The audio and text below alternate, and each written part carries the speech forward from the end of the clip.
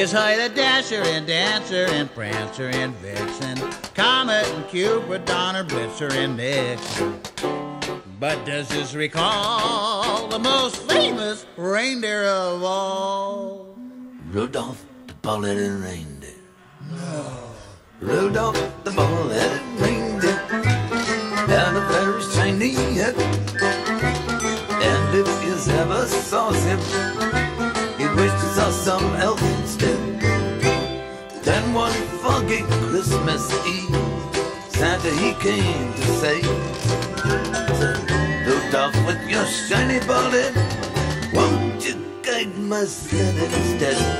Then all the other reindeer quickly tried to shave their heads, but there was no more room left in the old shaving shed.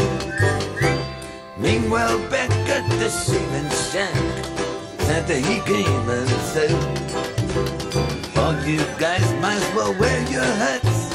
The shiny bald heads just ain't where it's at. Meanwhile, Rudolph was cruising, contemplating on his head.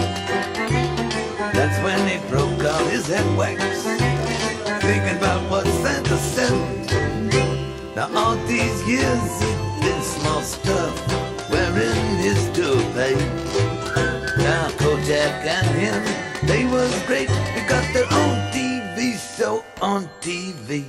Rudolph the bald-headed reindeer had a very shiny head, and if you ever saw him, you wish you saw something else instead.